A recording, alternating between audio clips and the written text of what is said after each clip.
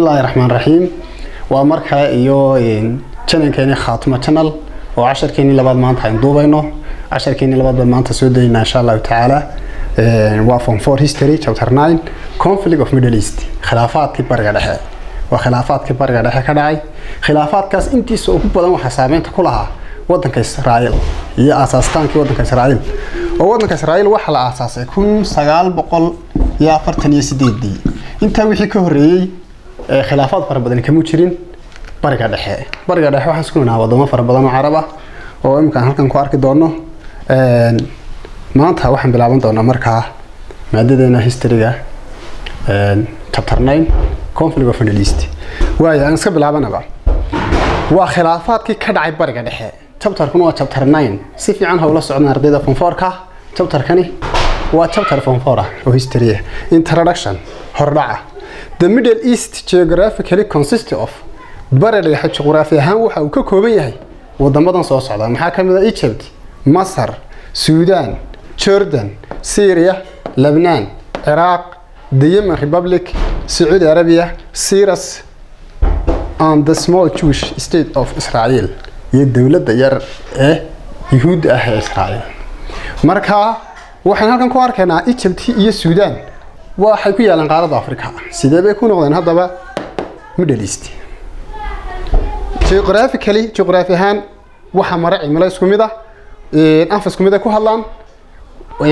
midab isku mid ah ay leeyihiin oo waa cadaan sidaas daraadeed ay Egypt iyo Sudan oo iyaguna ah Afrikaan ay u soo biireen wadamada bariga dhexe waayahay most of these countries inta ugu badan wadamadani are Arabs waa Arab hatta labada wadan Egypt iyo Masar wala wadan Arab ah oo afkii Carabi ku hadlaya oo midabkoodii leh oo xiriir badan ka dhaxeeyo United Arab oo Imaaraat waxaan jeedaa Unity of Arab ama midnimadii Carabtana ay ka midaysan yihiin iyo Organization of Unity of Arab other ethnics hadaba jinsiyadaha kale ee Middle East ee bariga dhexe iyaguna jooga ee haddana kamid ah Middle East bariga dhexe ku jira are included waxa kamid ah Persians baa kamid ah Persianka imika waxa weey boqortooyo hore ahaan jirtay oo haddana waxa weey Iran Turkish oo Turkiga dadka Turkiga dega iyo Kurdish dadkan oo iyaguna Kurdish la dhaho bariga dhexe dega ayaa iyaguna kamid ah waa other ethnics ama jinsiyadaha kale ee ku nool bariga dhexe Middle East factors leer hadaba qodobada ku hogaamiya ama horseeday conflict in the Middle East inuu bariga dhexe dhibaatooyin ka dhacaan iyo khilaafaad iyo conflicts ama waxa hore karnaaba crisis kacdoonay ka dhacaan waxa kamid ah intaas oo qodob tusaalahan hadan inta isku soo sameeyay waxa jira qodobo kale oo iyaguna ka dhacay laakiin intani waa inta ugu muhiimsanayd ee sababay leerto ama ku hogaamiyay in bariga dhexe khilaafad ka dhaco conflict ama uu ka dhaco crisis wax la dhaho number 1 creation of Israel asaastankii Israel asaasay oo aynu xasuusano 1948 Israel asaasay Israel marka la asaasay dhammaan wadamada bariga dhexe Carabtu waxay ka xanaaqsanaayeen maadaama iyagu ay muslimiin yihiin sababta wadankan Jewishka ama Yahuuda loo asaasay loona dhex keenay wadamadii bariga dhexe saadaraad waa mid kamid ah qodobada saameynta ku lahaa ama hogaamiyay lartu ama uu horseeday in uu khilaafad ka dhaco bariga dhexe the desire rabitaanka ay rabeen Carabtu to destroy Israel burburiyaan Israel inay burburiyaan rabitaanka ay rabeen iyaguna waxa keentay in bariga dhexe khilaafaad farabadan uu ka dhaco the desire of Arabs rabitaanka Carabtu doonayeen to achieve inay gaaraan unity and wadam iyaga dhexdooda inay midnimo ka gaaraan iyaguna wuxuu kamid ahaa inuu khilaafaad ka yimaado bariga dhexe the desire of many Arabs to stop rabitaanka ay Carab farabadan doonayeen inay joojiyaan foreign intervention soo kala dhexgelitaanka ama farfaraynta shisheeye in their countries ay wadamadooda midka kale ee isaguna keenay inuu bariga dhexe ka dhaco khilaafaad ama conflict wax la dhaho ka dhaco waxa kamid ah religious difference kala duwanaansho diimeed oo imika religious difference-ga haddaan yara eegno wadankan Israa'iil leeyahay waa Yahuud inta kale Carabtuna waa muslimiin wadanka la yiraahdo Lebanon marka laga reebo wadanka la Lebanon oo isagu boqolkiiba 8 iyo maana Afrikaan boqolkiiba Afrikaan waa muslimiin baa la yiraahdaa wadanka Lebanon la yiraahdo Afrikaan kaas waa la kala saaraayo 720 waxa waa Shiico 27 waa la kala 27 iyo 27 720 waa Sunni 720 waa Shiico تضيلاتنا وسني تضيلاتنا وشيعة شيعة مركان أجنو حتى شيعة ده مسلمين ما وهو قالوا وكوي ديدنا على بنا الظالمين ونقضوا دوني إنه قاضوا نحيتي إنه قاضوا مدحني ماذا مسلمين الله هو لو لا خلدم أبو بكر صديق عمر بن الخطاب والله خلدم وكوي لها مركا وضن كاسو سجى قار بدنا يهين شيعة أفريقيا تكام مسلم لو قلت ريا مركا الدنيا العالم كليه لا تدا استاتيس أفريقيا تمرنا المسلمين لكن أفريقيا تكاس تضيلاتنا وسني بيرهن تضيلاتنا وشيعة سيادة رديد أفريقيا تنبال سوق هذا يرى كلاي ونكوشرا أو كريستان كي وحيابه لكن وضم ذا إنت هو بدنا عربت إنت هلا كوي على من الإيست يقارني وحمي وضم مسلمين مركا religious difference كلا دون شهد ديمنا تاسو بينو شيء سايون إسرائيلنا أيده وضم أيتها وضم شو شو قالا إن لمنا أن يرى كوشرا قالا واي حلقة كسي وضنا أشاركو the Arabs have several things in common هذا عربت وحا أي كم يسيهين شيء كلا سكميدا several شيء كلا دوان أي كم يسيهين أو شيء ذا كلا دوان محاكم ذا لو كاس several things in common محاكم ذا number one they all speak Arabic language لما وضم هذا Middle East وحكوا على عربي لغة عربية ما تشروا وضم أفكاره كوه الله لما وضم هذا Middle East كشرة أما بارك عليه waxa ay kamid yihiin luqad Carabiga ku hadlaan Arabic language they are nearly all Muslims dhammaan waxay ku dhawaadeen muslimiin marka laga reebo wadanka Lebanon oo isaga badna ay yihiin gaalo badna ay yihiin muslimiin oo inaga xaq hore soo sheegnay niri Afrika tan baa lagu sheegaa muslimiinta laakiin 7 waa Shiica 7 waa Sunni waxa ku jira kuwa kale oo iyagu aaminsan Orthodox waxa jira qaar iyagu aaminsan Kristaan caadiya sidaas iyagu isku dhex jiraan waa mixed religion wadamo isku dhex jira xagga diinta weey laakiin hadana waxa lagu tiriyaa waa xagga muslimiinta u badan yihiin Afrika tan hatta Shiicada ay lagu daraa same geographical area waxay leeyihiin dhul juqraafi ahaan isku mid ah juqraafi ahaan waa isku mid hatta wadamada Afrikaanka ku jira Middle East way kamid yihiin Egypt iyo Sudan isla juqraafi ahaan waa isla mid ah cimiladoodu waa isla mid time kooda isku dhow waqtigoodu marka lagu leeyahay same geographical area dhamaantood wadamadan Middle East waxay ku yaalaan qaaradda Aasiya ayuu badan yihiin marka labada wadan ee Suudaan iyo Egypt laga reebo oo labada markay ku yaalaan Aasiyana badweyntii adduunka badihii waa large oceans ama badihii waaweyn adduunka ayaa dhinacyada ka mara tusaale ahaan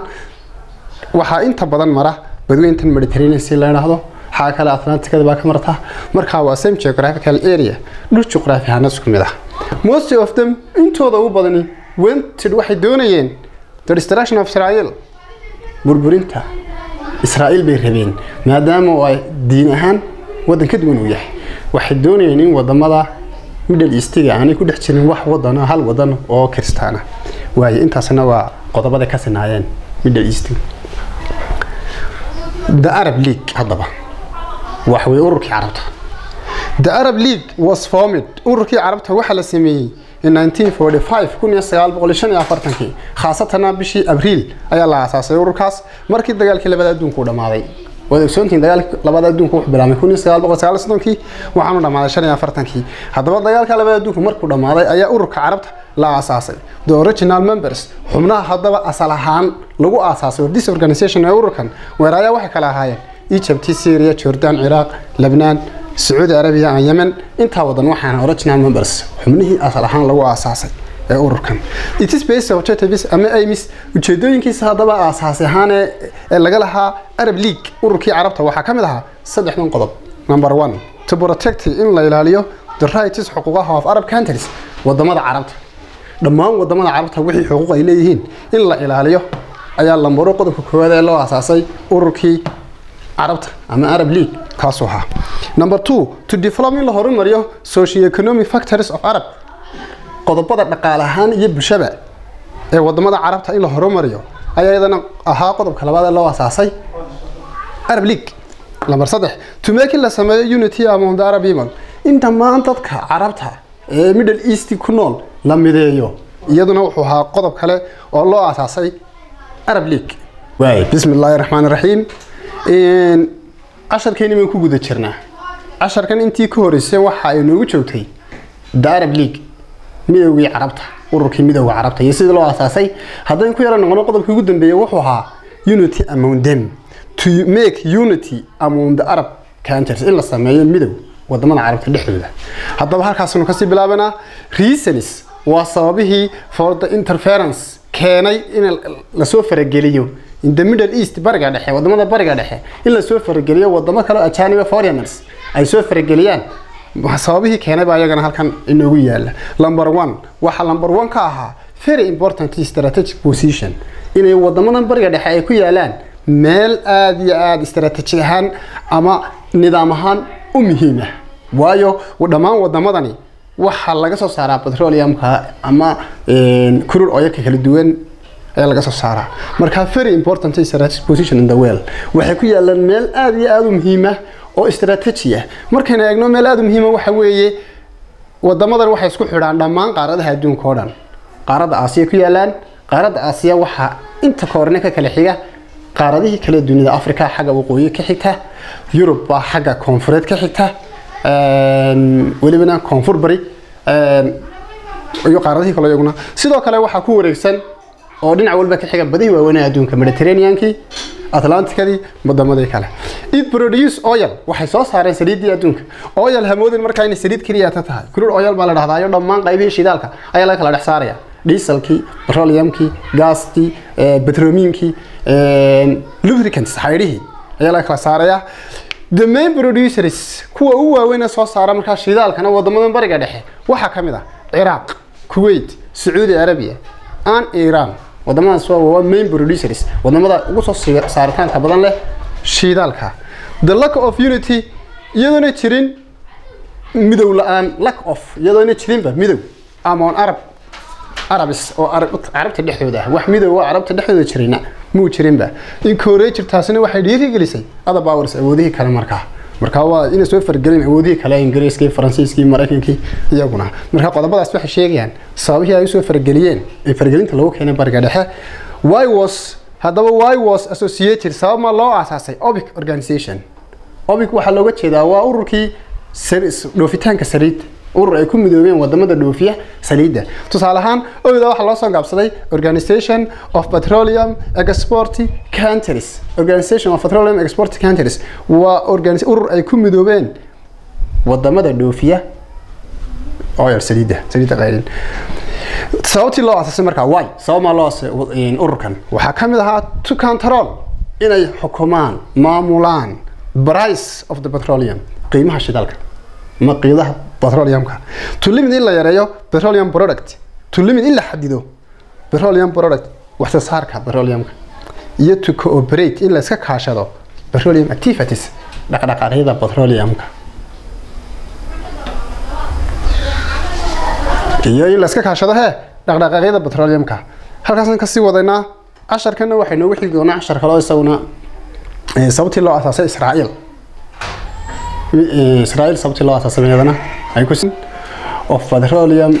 export countries iyo waxyaabihii uu qabanayay OPEC waxa ururkii loos ay sameysteen bariga dhexe u sameysteen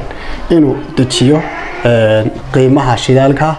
inuu la socdo dhaqdhaqaaqyada shidaalka waxyaabahaas waxa ku xiga the creation of Israel state aasaastankii dawladda Israel iyo sidii loo aasaasay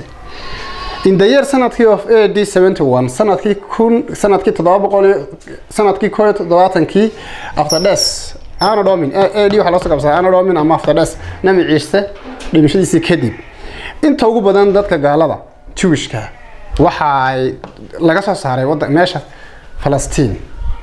waxaana ka saaray Cusmaaniyiin dawladii Romanianka markaas halka ka talineystay the Jewish people dadkii Jewishka ahaa ee ku noolaa dadka Jewishka waxay ku noolaayeen wadamo kala duwan oo dunida ah in the next of 18 centuries 18 qarni ee ku xigay dadka gaalada waxay ku noolaayeen ama Yahuudu wadamo kala duwan bay ku filqsanaayeen laakiin marka ay ahayd 70kii ayay dadkii Romaniska ahaa ay ka soo saareen drafin oo ay ku sameeyeen Palestine dawladda uga saaraan the global dispersal hadaba kala filqsanaanta of Jewish dadka Jewishki ama Yahuudu ay ku filqsan yihiin dunida qaybaheeda kale ama several countries ama different countries kala filqsan yihiin waxa loo yaqaan diaspora ama inay ahaayeen dad maxay ahaatay diaspora ku ah ama ajaanib ku ah wadamada kale haddaba 1897 ama 1897 1897 some Jewish living qaar ka mid ah Yahuudi ku noolad Europe founded ayaa aasaastay the World Socialist Organization ururka la socialist ee dunida laga aasaasay oo ururkaas laga aasaasay in Switzerland wadanka Switzerland ururkan Zionist waxa loo aasaasay gabigiisa inuu Israel dawlad Israel uu sameeyo Israel state iyo dawlad Israel uu sameeyo waxaana laga aasaasay wadanka Switzerland magaalada Geneva caasimadda this belief kan waxa uu aaminsanaa ururkan Zionist la yiraahdo that Jews in dadkan Yahuudda Jewish hard to be ay walaawadu lahaayeen to go back to Palestine in awoodu leeyihiin dib u noqdaan Palestine oo marka horeba ka soo saaray Romanis boqortooyadii Romanisku ay driver out ku sameeyeen oo ay ka soo saareen waayo Palestine dadka ku nool oo dhan muslimiin laga mana doonayo dad Yahuudda Jewish oo meesha ku noolaata laga ma rabo to create si loo abuuro their Jewish state dawlad Yahuuda si loo abuuro meesha laga abuuro ayaa aaminsanayeen ururka la Zionist wuxuu aaminsanaaba in uu ku noqon karo dadka Yahuud ay ku noqon karaan Palestine the Jewish had suffered dadka Yahuuduna waxay ka cabanayeen hadaba persecution cadaadis ama in la soo cadaadiyo ama la soo riixo oo ay soo riixaan wadamada Russia France Germany iyo Faransiiska ay ka cabanayeen oo dhibaatooyin fara badan ka timid wadamadaas waayo dhammaan dadka Yahuudda Jewishka ha ku noolaa Russia iyo France iyo Germany waa laga soo saaray ha ugu sii darnaado wadanka Jarmalka oo isagu sameeyay dabargoyntii ugu badnayd ee Yahuudda waxa haystay ninkii la oran jiray Adolf Hitler oo kaliya tale ka ahaa dagaalkii labada adduunka kii koowaad waxa uu gam ka siiyay dhammaan Yahuudi ku nool wadankiisa Jewishka waa la tirtiray after defeat kadib difaac ay difaaceen of Ottoman dawladda Cusmaaniyiinta muslimiinta ahayd in the World War I dagaalkii koowaad adduunka Palestine waxa ay markaa noqotay British mandate dawlad ay haysato ama ay guumeysatay Britishku Ingiriisku oo hoos timaada Britishka and large number tira balaaran of Israel oo dadkii Israel ee markaa Palestine joogayna bigaan waxay bilaabeen mid taaraf in Palestine iyaguna inay Palestine ay u noqdaan sidaadaradeed ba halka laga abuuray dawladda Israel inii waxay nagu joogtay samayntii Israel ama creation of Israel state aastaankii dawladda Israel intana waa intii ugu dambeysay oo la socotay 10kaas finally kama dhamaystii May 14 1948 ugu dambeystii bishii May 14 the Jewish announced Yahudi Jewishki waxa ay ku dhawaaqeen the creation in aasaasan of Israel state of an independent Israel state dawlad madax banaan oo Israel leedahay with the help iyadoo ay caawinayaan of UNO United Nations Organization ururka qaramada midoobay iyadoo caawinayaan waxa ay sameeyeen kama dambeystii inay aasaasan qaran madax banaan oo Israel leedahay oo laga aasaasay dhulka Palestine deegaanka the Suez Canal War hadaba dagaalkii ka dhacay gacanka Suez of 1956 ee 1956 gacankaas Suez waxa isku dagaalamayay oo dagaal u dhex maray saddex wadanka Faransiiska Ingiriiska iyo Egypt Masar saddexda wadan laakiin Masar iyadoo wadankii lahaa weeyaan oo iyagu sameeyay masaaridu iyaga samaystay Suez Canal waxay u sameysteen in beeraha ku raabsadaan in ganacsi kala soo baxaan kalluunka ay ka dabtaan waxyaabaha noocaas oo midhana the war dagaalku broke out wuxuu ka qarxay against the Suez Canal iyadoo laga soo horjeedo gacanka Suez oo wadamada Faransiiska iyo Ingiriis ka soo jeedaan ayaa wuxuu ka qarxay dagaalku bishii October ee 1956 1956 the war dagaalku bigaan wuxuu ku bilaabmay with planned in la qorsheeyay Israel invasion ku duulitaanka Israel ay ku duulisay oo Egypt wadanka Masar the communist and Arab wadamadii communist ah shuuciga ah oo ka mid ahaan Russia iyo wadamada shuuciga waxa ka mid ah Russia China wadamo badan oo ku yaala adduunka ayaa communist oo wadamada Mareykanka iyo waxa soo raaca Faransiiska Britishka labada wadan ee Britishka iyo ama Ingiriiska iyo Faransiiska oo iyagu markaa communist iyo Arab states dawladii Arab baleemin waxay ku dhaleeciyeen British and France dawladaha markaa communist iyo Arabtuba waxa ay ku dhaleeciyeen wadanka ingiriiska iyo faransiiskaba inay ku eedeeyaan dam iyaga for Middle East bariga dhexe inuu dhibaatadan soo keenayba oo Suez Canal dagaal ka dhacay inuu soo keenay hadaba results of the war natiijadii ka dhalatay dagaalka Suez Canal maxaa kamid ahaa marka results leenahay outcomes noo oran karnaa waxyaabihii keenay effects noo oran karnaa waxyaabihii keenay marka ama natiijooyinkii ka dhashay dagaalka ka dhacay Suez Canal waxa kamid ahaa Britain lost in wadanka Britishku ay weeyaan deer ali ay saaxiibadood ku waayeen ali France bala macna tahay with Iraq oo Iraq ay ku jirto the Egyptian bloc Egyptiankana waxay xidheen the canal Suez-kii baa xidheen ba it was complete humiliation waxa si aad loogu duleeyay for Britain and France Britishka iyo Faransiiska the Algerians increased Algeriankana waxa ay kor u sii qaadeen their struggle halgankoodii for independence ay ka madax banaanayeen in France Faransiiska waan ognahay Algerian ama Algeria waxa guumeystay France waxay doonayeen marka iyaguna halgan ay ku madax banaanayaan oo ay ka madax banaanayaan wadankii Faransiiska dhibaatooyinkii resultskii uu keenay dagaalkii ka dhacay maxay tahay dagaalkii u dhaxeeyay Israa'iil iyo Masaarida dhibaatada uu keenay ama creation of Israel markii la aasaasay natiijooyinka uu keenay dagaalada laga shacabta ay noo joogtay waxa ku xigay the 6 day war dagaalkii 6 casho of 1967 ee 1967 dagaalkan sidoo kale waxa la oran karaa the third Arab countries dagaalkii u dhaxeeyay saddexda wadan ee Arabta ah oo saddexda wadan maxay kala ahaayeen Israa'iil oo lagu tiriyay inay Arab ahayd koow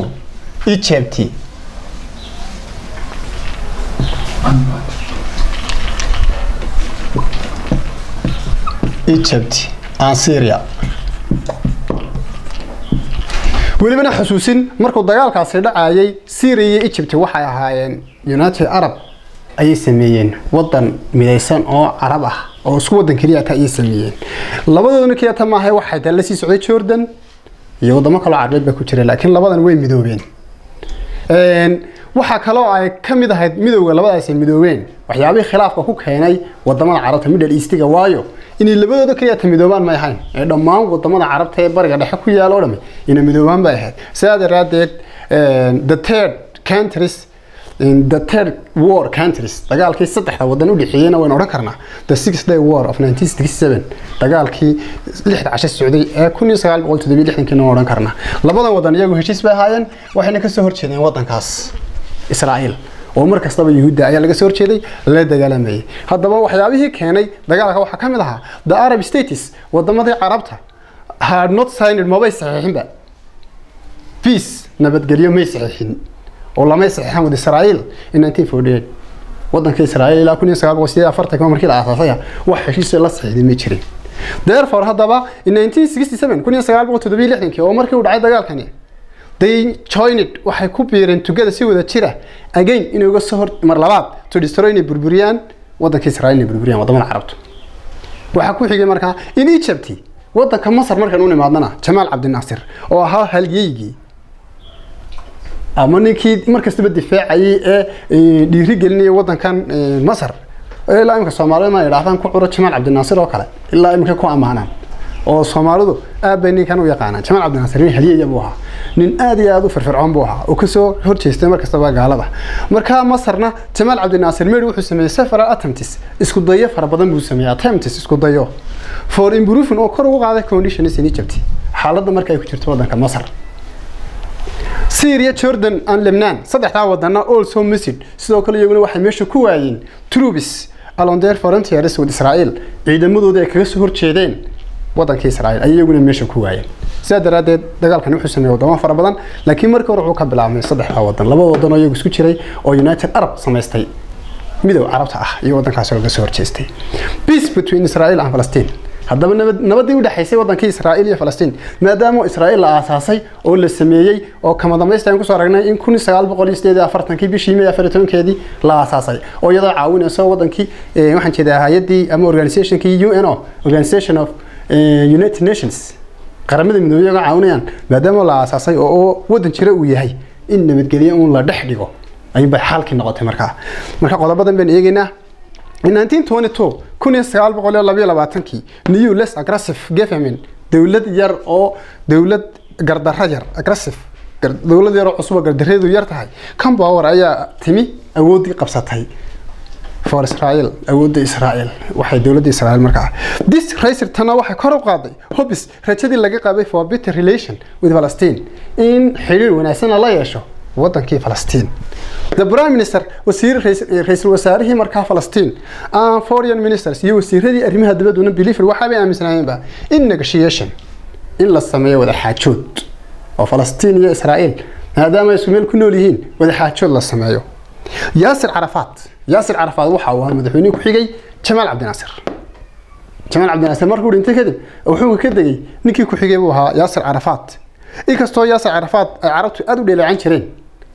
oo markii ay hayeen Israel iyo Masar dagaalka uu ka dhaxeeyay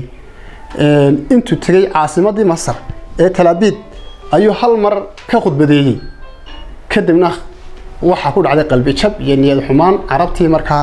iyagu markaa la dagaalamayay Israel Yasser Arafat responded Yasser Arafatna markaa uu jawaabay bad laakiin there was waxa jira so much suspicion waxa jiray shaki fara badan and distrust is aamin laan after all years dhamaan sanadii ku xigay oo dhan saadaradeed halkaas oo arday 10 inagu dhamaaday waa aniga Macalin Shabbeel mar labaad waxaan leeyahay nagu xidhnaada channelkayga khaatimo channel oo aad kala socon kartaan casharada kan waa chapter 9 history form 4 casharada kale maadada history geography waadooyinka kale waxa kala socon doontaan insha Allah taala khaatimo channel insha Allah halkaas ku soo gabagabeynaya oo waxaan kaga sii baxayaa inta wixii dhaafsan waa Allahu a'lam wa ahkam